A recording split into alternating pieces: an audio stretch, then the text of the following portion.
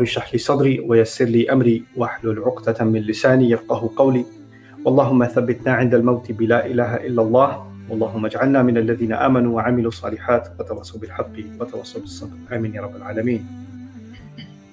Allah Azza wa Jal created the human being with desires. And Allah talked about that in Surah Al-Imran. He said, زُيِّنَ لِلنَّاسِ حُبُّ الشَّهَوَاتِ مِنَ النِّسَاءِ وَالْبَنِينَ وَالْقَنَاطِيرِ الْمُقَنطَرَةِ مِنَ الذَّهَبِ وَالْفِضَّةِ وَالْخَيْلِ الْمُسَوَّمَةِ وَالْأَنْعَامِ وَالْحَرْثِ. Allah made for men, for instance, women desirable. He made children, having children desirable, and then having wealth and assets and businesses and investments that grow desirable, a beautiful ride desirable. These are things that Allah put inside the soul of human beings, inside our psyche. He programmed us to want these things. Other places in the Quran, He makes a list of things that people want. And today what I want to start with is a fundamental question. Why do we want these things? What is in our minds that once we have these things, what's going to come? At the end of the day, the simple answer to that, which every human being knows, is I'll be happy.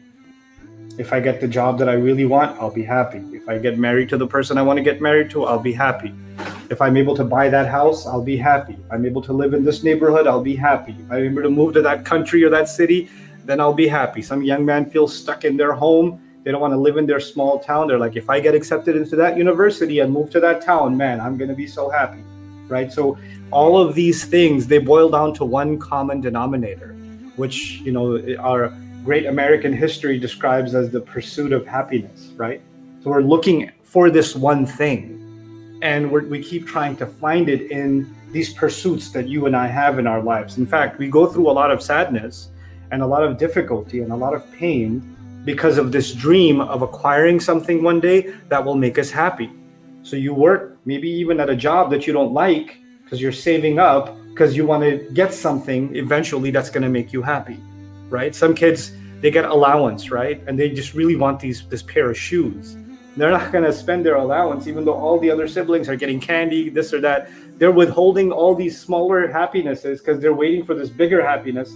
So they're saving so they can buy those shoes or whatever it is that they want, a video game or, so this idea that we're willing to sacrifice for the sake of a greater happiness is actually a big part of life. It's the reason why students study hard at a university. Studying is not a joyful experience. There are other students in the same university that are partying, that are hanging out, that are wasting their time. And then you have some students that are working really, really hard, because some students look at happiness at a party or at hanging out or cutting class or going out and chilling or just sleeping. That's their happiness. Another student sees, well, this looks like it's happiness, but I really want to have the happiness of being financially independent, of being successful. I want to feel the joy of hearing my dad say that he's proud of me, or my family celebrating my graduation, or whatever, right? Being the pride and joy of the family. They've got some other pursuit of happiness in their mind. But at the end of the day, the irresponsible one and the responsible one have something in common. They're both pursuing some kind of happiness. So it is actually, for the students of psychology, it is one of the most fundamental questions when you're trying to figure out what's going on inside of the psyche of a person. What makes you happy? What makes you happy? And by the way, what makes you happy is a question that should be different from what is good stress relief for you. Because happiness is something you're running towards. Stress relief is something you're getting away from. You're escaping something. You're stressed out about work. You're stressed out about some family argument. You're stressed out about this or that. Oh, when I'm stressed out, I just go for a walk. Or when I'm stressed out, I just play video games. Or when I have too much anxiety, I smoke, or whatever. People have different ways to cope with the pressure of life, right? But that's not what's making you happy. That's just giving you a break. That's not the question. The question is something else. What actually makes someone happy? And this feeling that we have of happiness, it's a very temporary feeling. As much as it's desired and pursued. Somebody said, somebody posts a picture of going to some beautiful vacation and they could see like an amazing city behind them, sunny skies. They could see a beautiful escape, the landscape or waterfall or mountains or whatever. And they look really happy. But go to a vacation enough times, all the places start looking the same. It's not the same excitement for you anymore. It doesn't make you happy anymore, right? So this thing that we're pursuing, it's like a moving target. It's not like once you have it, you can hold on to it. It's the same with, what Allah describes. I've talked about this in other khutbah before. Another khutbah is in Surah Al-Hadid, how Allah describes that the crop turns yellow, right? So the farmer, all he wanted was the crop to grow. The entire year he's waiting for the crop to grow. And when it grows, they party, they celebrate, they have harvest festivals, because finally the fruit of their labor, right? Quite literally, for a gardener, the fruit of his labor. But even that fruit gets sour. Even the stalk turns yellow, right? So the idea there is that we can pursue it. Some kids are like, man, I just want to get this I just want to get a PS5. You can't get it anywhere. It's harder to get than a visa to Umrah. I just really want to get one. If I just had that, then I would. And then they get it. And then, I don't really have time to play it. It's kind of, but it's okay. The joy of it, the high of it drops real quick. The excitement of a new car, ask 2 months later. That's 2 months later. The excitement of a new home, ask about a year later. The excitement of new clothes you got for Eid or something, or a present you got, ask a week later. The excitement drops. So this thing, the first point that I wanted to get across is this thing that is so fundamental to basically all of our pursuits. We have to be clear. I have to be clear about myself that it's not found in a thing. Because the moment I have it, it moves on to something else. And then it becomes something else. And then it becomes something else. I can't hold on. I can't seem to hold on to this thing called joy. And because this is such a fundamental pursuit, and it's common to all of us, every one of us is human, every one of us wants to be happy. I would imagine that Allah will talk about it exhaustively in the Quran. How to become happy. How will you finally, and the Arabic word for happiness is sa'ada. And the Arabic word for overjoyed happiness, extreme happiness, is al-farh. So these words, you would think you'll find them all over the Quran, because Allah wants us theoretically to be happy, right? Because the promise of Jannah, the promise of all the rewards, even if it's not spelled out that way, obviously those things are there. Just even thinking about those things makes us happy. That's what Allah wants. But surprisingly, in the Quran, Allah does not talk about happiness much at all. In fact, barely at all. And there's only one place where Allah essentially says, and because of that, they should be happy. They should be filled with joy. فَبِذَلِكَ فَلْيَفْرَحُوا. It's just one place in the Quran, in the entire Quran, in Surah Yunus. So what Allah does for some subjects that are so vital and so fundamental, instead of spreading them out, He talks about it once. And this is Allah's way of telling us, what I have said here is enough for you to understand all you need to understand about this topic. So for instance, He did that with fasting. Allah didn't talk about fasting in the Quran all over the Quran. He talked about it in one place, one time. And that's it. That's all you need to know. Compare that with something like taqwa. Taqwa, He talks about in the Quran over a couple of hundred times. Why? Because you can understand it from this point of view. You also can come at it from this point of view, this point of view, this point of view. There's lots of things you can learn about taqwa. It's a big thing. And you can acquire it in many, many, many different ways. And it can come to you. You can be tested with your taqwa in many different ways. So Allah addressed it in many different ways across the Quran. But when it came to something what you would think He would talk about over and over again, happiness, like I said again, just this one place in Surah Yunus is fundamentally where He says. The word sa'ada is used, but here, essentially, this is the place that Allah says, this is Allah's commentary on happiness itself, right? This is Allah's commentary on it. And He didn't just comment on it. He actually said, this is ayah number 58, by the way, and ayah number 58 is the answer, is the conclusion to ayah number 57, actually. So here He's commenting on happiness, but the building blocks, what makes up happiness, isn't the ayah before it. That's actually what it is. So in this series of khutbahs, what I'm going to try to do is understand these two ayat. And maybe if we contemplate these two ayat, and though I have given khutbahs about these two ayat before, but not from this point of view, not from this psychological point of view, and not from this historical point of view. So we're going to come at the same ayat, and we're going to come at them from a different perspective, to try to understand something about happiness itself, for myself and for you. For all of us, so that we can, when we truly understand ourselves, maybe we can acquire this thing, the desire for which Allah Himself put inside us. I want to feel happy. This is this experience I want to have. And for many listening, because now I don't know if this is the case because of us living in the postmodern world and because we have more access to each other because of social media, the internet, because the overflow of information, so we know more about each other, or has it always been the case? But we know now how common depression is. We know how common deeply felt sadness and anxiety are. We know how common, people that we live with, people that we spend our entire lives with, are riddled with thoughts all day that take happiness away from them. They could, you could see them and say, hey, what's wrong? And I don't want to talk about it. I just feel sad. And they're going to have a hard time expressing it. So this is an ailment. The absence of happiness is an ailment, and the absence of feeling any joy. Actually, honestly, there are some people, if you ask them, when was the last time you actually felt happy? It's a scary question for a lot of people because they can't remember. Like, I was happy for this person. I was happy for that person. When was I truly happy? I can't really remember. It's a hard question. And that's a scary thought, right? That's a really scary thought. So what can we learn from Allah's insight in the Quran on this subject? The first thing that this khutbah itself is dedicated to is actually what we can learn about it in the ayah itself, where he does talk about happiness. He says, whatever this is, the alchemy of happiness, whatever Allah is giving you, he makes a comment about it. He said, huwa khayrun mimma yajma'un. That's the end of ayah number 15. Huwa khayrun mimma yajma'un. And this is from Jawami'ul Kalim, ironically. It's a very comprehensive statement. It is better than everything that they gather. It's better than everything that they gather. And in this is a profound insight from Allah about how we normally figure out that we're going to get happy.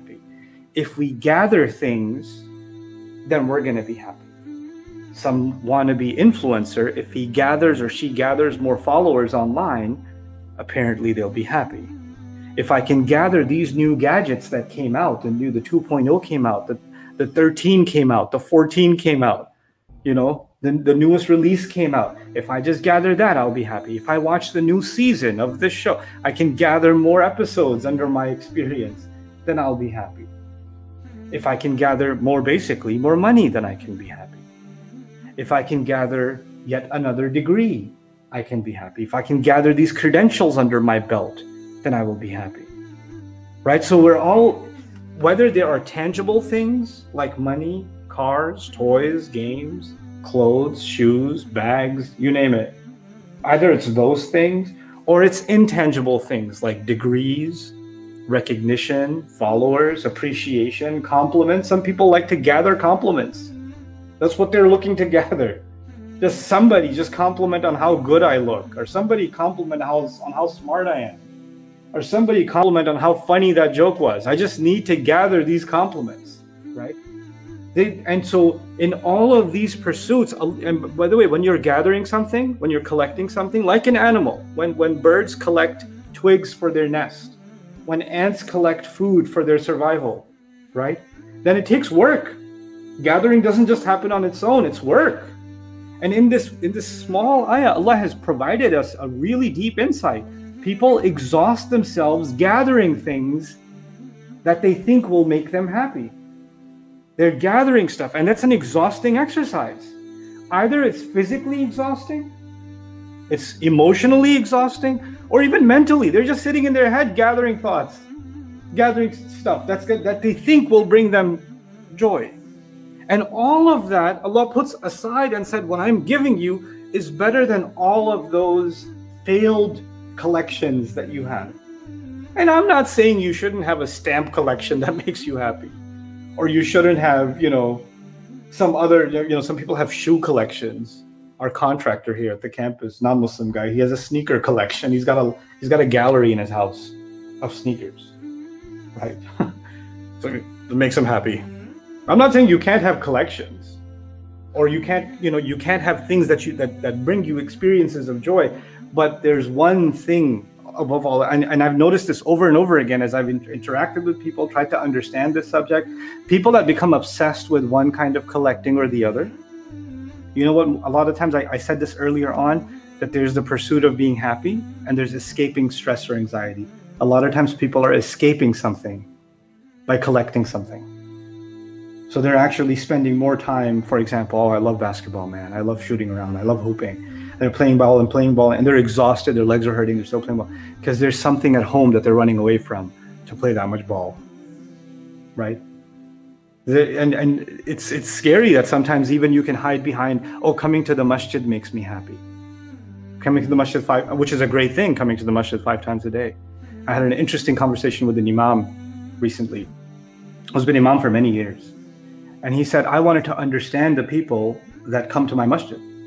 I wanted to study them.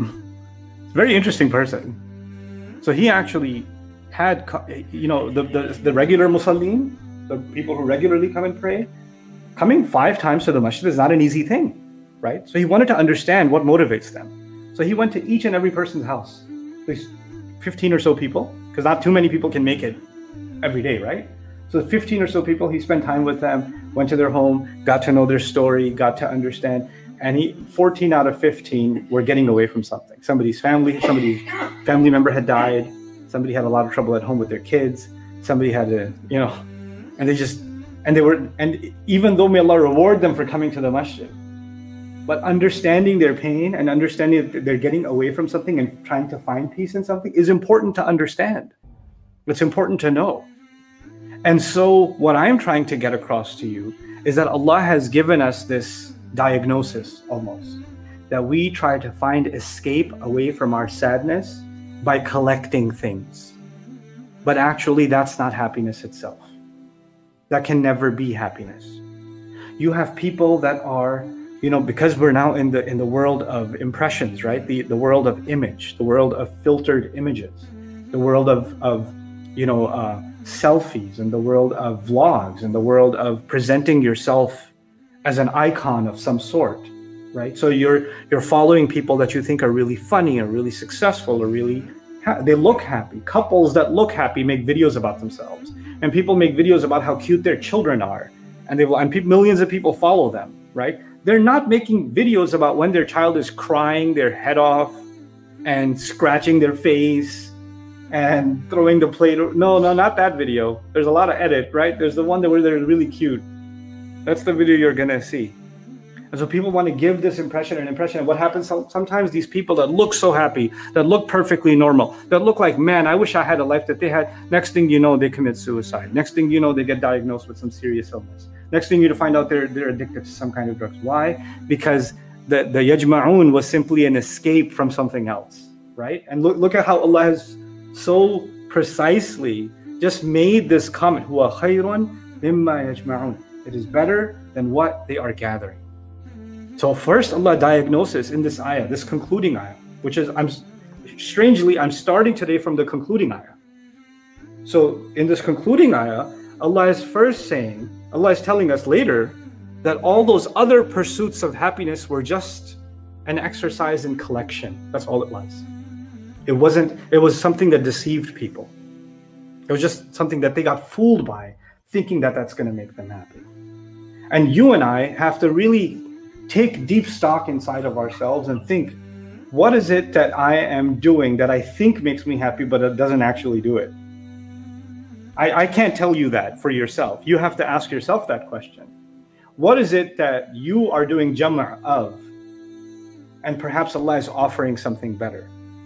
You see, and this is my concluding comment for today's khutbah for you, is that Allah Azza wa Jal in the Quran, He has given us halal and haram, definitely. He's given us some advice on what to do in our homes. He's given us some guidelines on how to spend our money. He's given us guidelines on how to earn our money, on how to do business.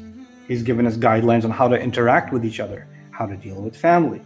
He's given us all kinds of guidelines of do's and don'ts.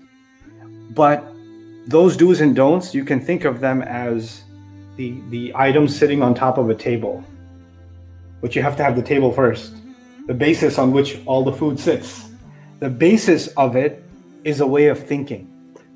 There's a certain kind of thought process, there's a certain kind of personality, a certain kind of outlook on life that Allah builds in the Quran. And when you build that kind of outlook, then all of the instructions that are on top make sense. Then they actually, you will see, and I'll try and explain over the course of the next few khutbahs, then those instructions actually bring you happiness. And without that basis, without the right thought process, those instructions, those same instructions from Allah, the same instructions of halal and haram and fard and wajib, all of those instructions, they become something that tightens the chest, that become discomfort, that become difficult. Isn't it true that two people can be sitting at the same exact table, they're eating the same exact meal, but one of them is really happy, one of them is really upset? Because it's the same delicious food, and they both love the same food. The food isn't any better or worse. The temperature in the room isn't any better or worse. Physically, they're not going through, one's going through pain and one's not. But one has something on their mind, one has something going on in their heart that's taken the joy away from eating. Isn't it? There's a mindset. They're in a different place mentally, even though physically they're in the same place. Biologically, they're experiencing the same thing. Their taste buds are experiencing the same thing. In fact, forget two people, even you yourself. You could be in a certain place mentally, and the same activity will bring you happiness. You'll be in a good mood, and you're in a different place mentally, and that same activity does nothing for you. Like, I'm not in the mood. I don't feel like it. I don't want to do this, right? So that mindset is what Allah is helping us configure in ayah number 57 of Surah Yunus. And that's what we're going to spend time understanding. Then we get to فَبِذَلِكَ فَلْيَفْرَحُوا. That's what Allah Azza wa Jalla is going to unlock for us in this remarkable ayah. So